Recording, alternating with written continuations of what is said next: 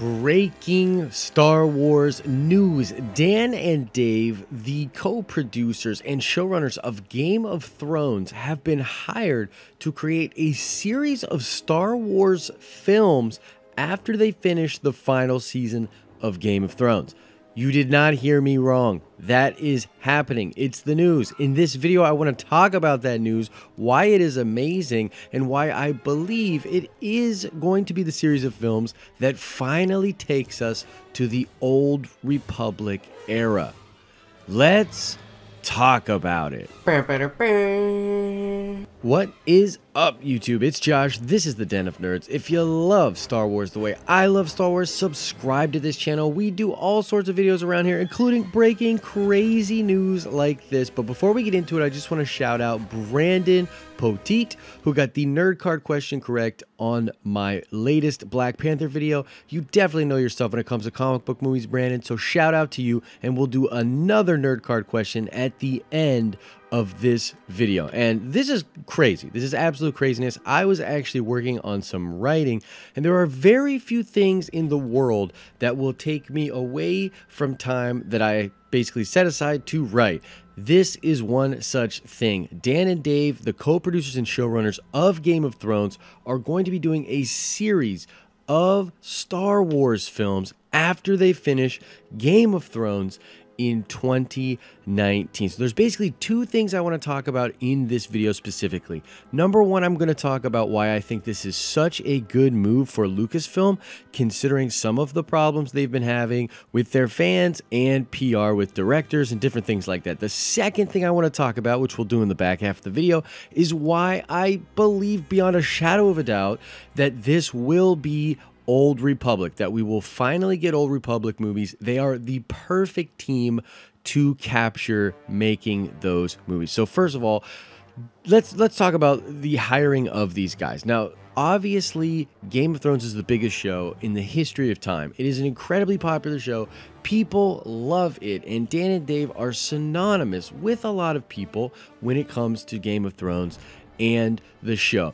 This is such a good get for Disney because this just automatically comes with certain kind of expectations, a certain kind of flavor, just all sorts of stuff that you attribute to the brand of Dan and Dave will now come over and be established in Star Wars. Now, Disney's been in this weird sort of pickle where they're trying to go in new directions. They're trying to expand things out, but they need to hit certain metrics. They need to do certain things for fans. And they've honestly had a lot of problems with getting visionary directors. Here's the thing. Star Wars has a very specific mise-en-scène. It's got a very specific feel to it. They want to make certain kinds of movies over there at Lucasfilm. And when you go out and get visionary people, even when you nail it in the meetings and think you're on the same page, sometimes there will be conflicts with what you're trying to accomplish and the vision that said filmmakers have. So what's interesting about grabbing Dan and Dave is it feels like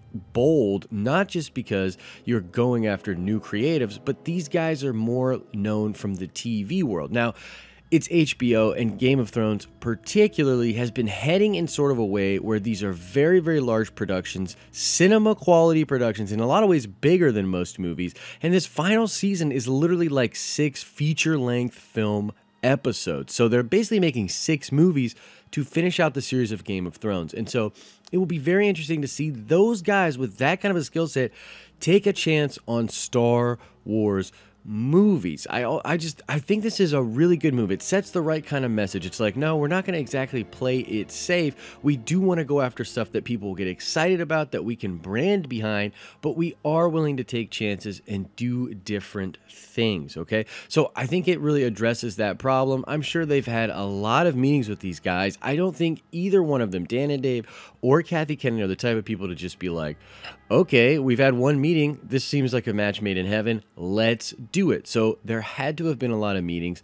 I trust the process, and I'm excited to see these guys take the reins of Star Wars and do something really, really creative. Now, why do I think that this is so obviously going to be the Old Republic? Well, for a long, long time, we've been talking as a fan group here that the Old Republic and Game of Thrones have a lot of similarities. I've said this in several videos. Basically, you have different sort of power structures that can really be based around like bloodlines or tribes, and you have a structure, especially if they have Sith and Jedi at the same time, where there's constant conflict, truces in certain areas, a lot of backstabbing, a lot of trying to gain power through weird, corrupt means.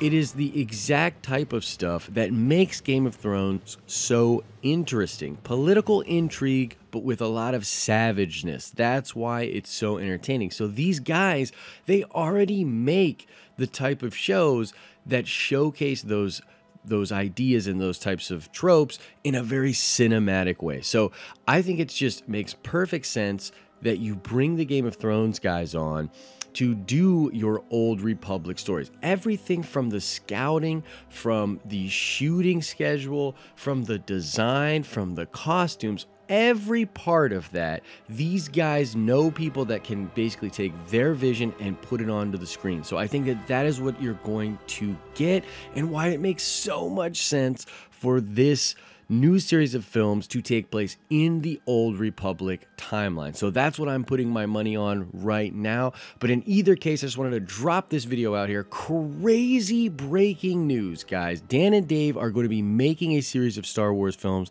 I'm about to do a ton more videos about this. Going to sit down with James to do a video here in just a minute, but I wanted to get this news out there for the Den of Nerds fans.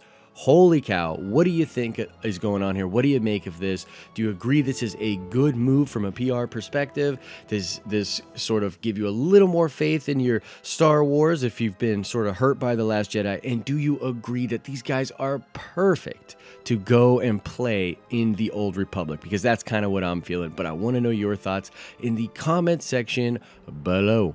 All right, let's check that nerd card really quickly. I want to know, what is the name of this famous Sith Lord from the Old Republic era? He would siphon off Force energy like a vampire. Very, very cool stuff. What is the name of this Sith Lord? Answer that question in the comment section below.